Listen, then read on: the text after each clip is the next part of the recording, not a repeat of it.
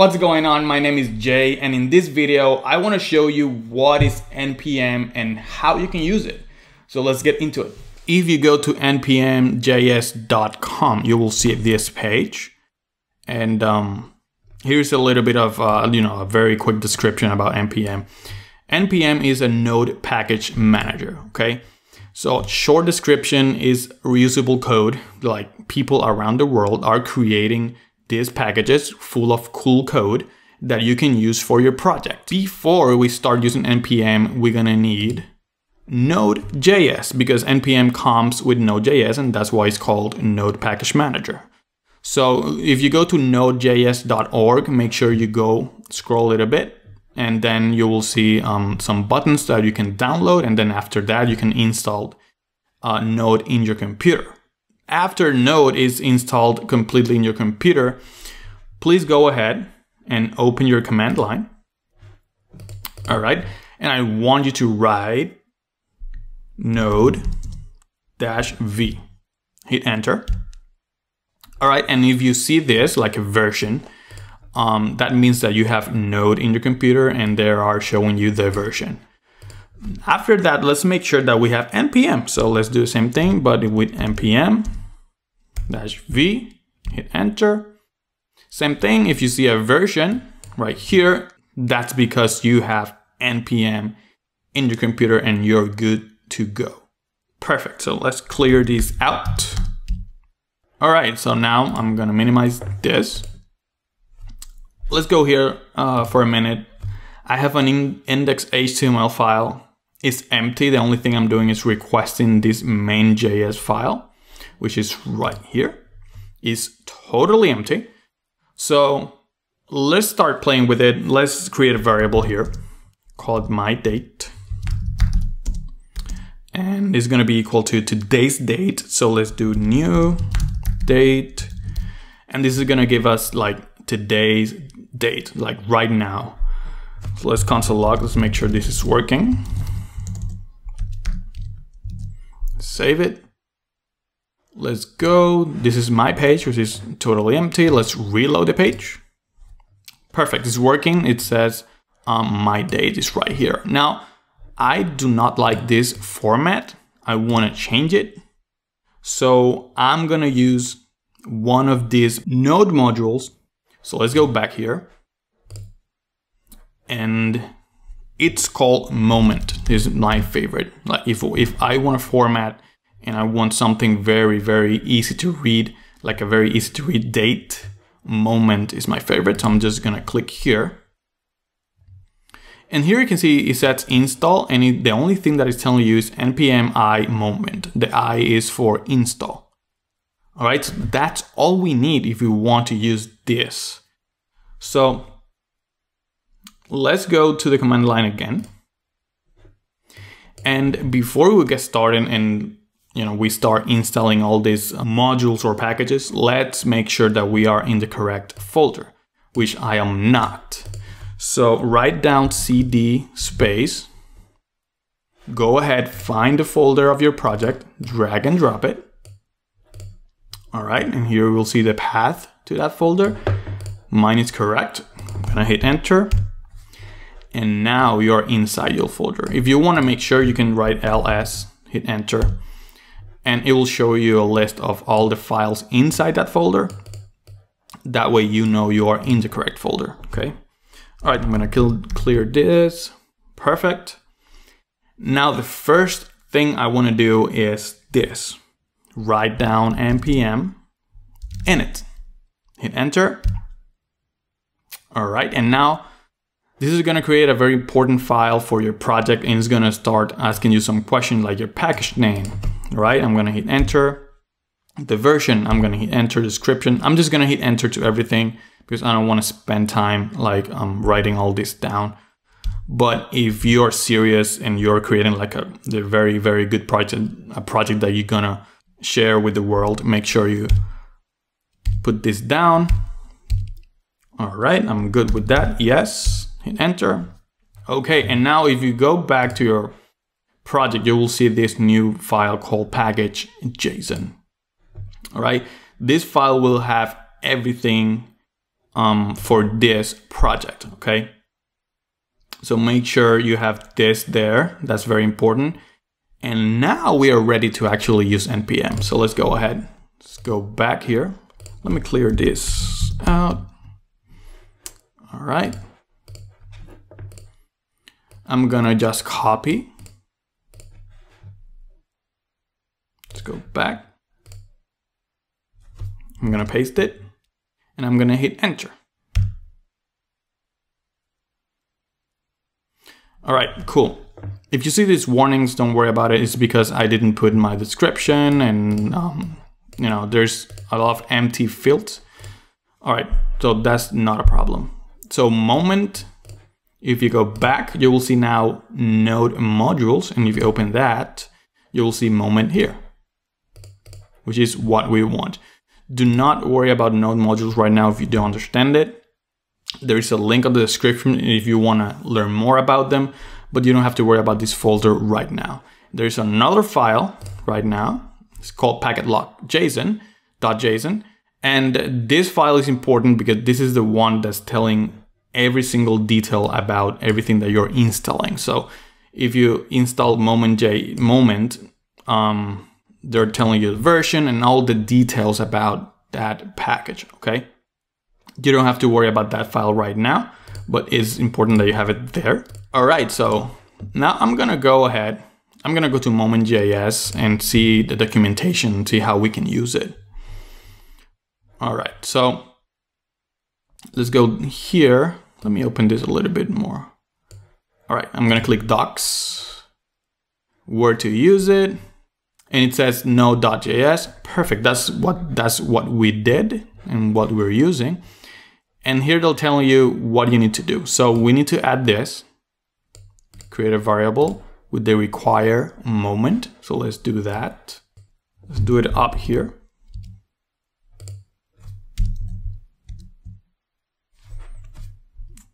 All right, cool. I'm gonna save it. And now they're telling us to use this like moment format. All right. So after my date is, my variable date is created, I'm just gonna put down here and create a new variable. Let's call it my cool date equals to moment. And inside moment, we're gonna put the date. And then we need to put whatever format we want. So let's go back to the website to moment here. And I want to see what formats. So we have all these formats, look, and they're telling us, let me open this a little bit more. They're showing us all the formats, every single one. So let's use something like this. I like this one. It's very clean. People can understand. It's just like a double uppercase LL. So let's do it. Let's save it. And let's console log my cool date. All right, let's do this. Let's reload the page. Yes, so now we have an error here. It's saying require is not defined. So this require right here, the browser doesn't understand what is it, like what is require. So if you're a beginner, Node.js is a server-side technology. So right now we're using all this in our browser and it's not gonna work. So for that, we need something that is gonna get our main.js, get all the code that we have here, create a bundle. That way the browser can understand. We can use something called Browserify, which I like a lot. You can use something called Webpack 2, which I love. But for now, we're gonna use Browserify. It's very easy to do it right now. And you can see that it's telling us Browserify lets you require modules in the browser. And all we need to do is install this, right? And it's using NPM. So let's go ahead and copy, open the command line again, paste it. All right, so now Browserify is available for us and we can use it.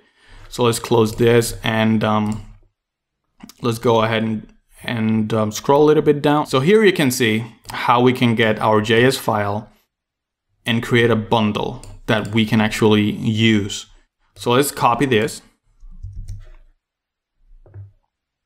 Let's go here to our command line and let's paste it. My file is called main.js, but if yours is called something else, just change it.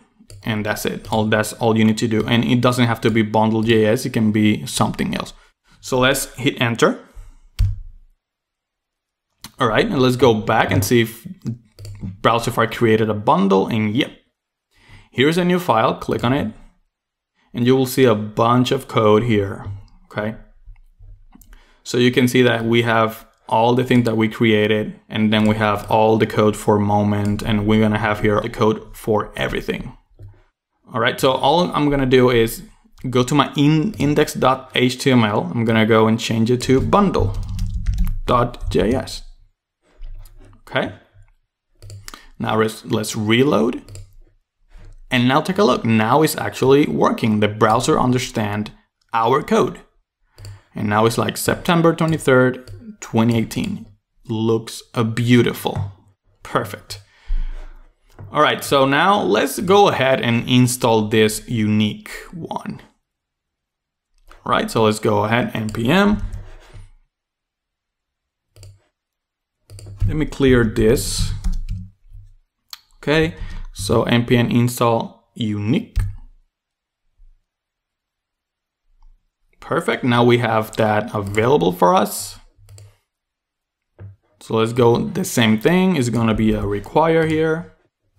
I'm gonna put it here after moment. And they're giving us an example here of an array. So what unique is gonna do for us is that if we have a list, if we have an array and we have a lot of things there, and we have a lot of numbers or strings that are the same and we don't want to, we can use unique. So let's do something very quick here. So let's do variable equals my list equals to this an array. Let's do 1, 2, 1, 1, 1. Let's say, for example, we're repeating a lot of ones that we do not want. So 3, 3, 4, 5, 6, and then another 4, and 7. This is a quick example that we have a lot of numbers here that we do not want, right?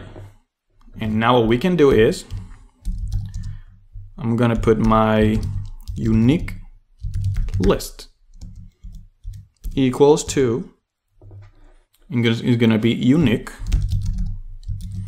And then inside unique, I'm gonna just put my list, which is all this. All right, and I'm gonna console log my unique list. And let's see if this works. So I'm gonna save it. And now we need to go again, which is